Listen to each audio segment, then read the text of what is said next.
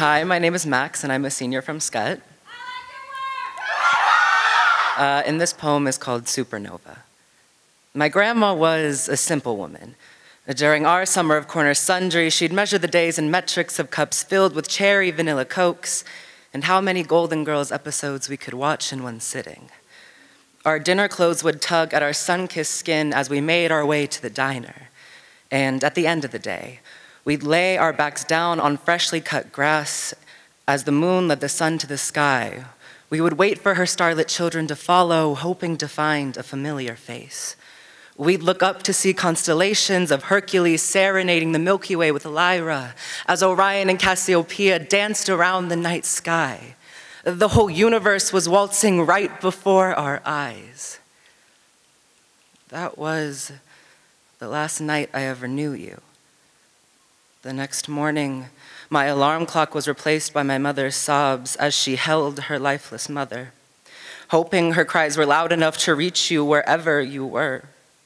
A daughter feeling her mother slip through her fingers into an ambulance. Mom called him Stroke, but I only knew him as Thief, an avaricious, star-stealing thief. After reaping all the fruits of your mind, he moved in for 5 years, merciless with his hostage. First, he stole my star. Then he stole its body, its voice, and time became nothing but an infection. I still remember the first time you forgot me. I remember how lonely it felt to hug you, how my name was right on the tip of your tongue, but forget is not a flavor.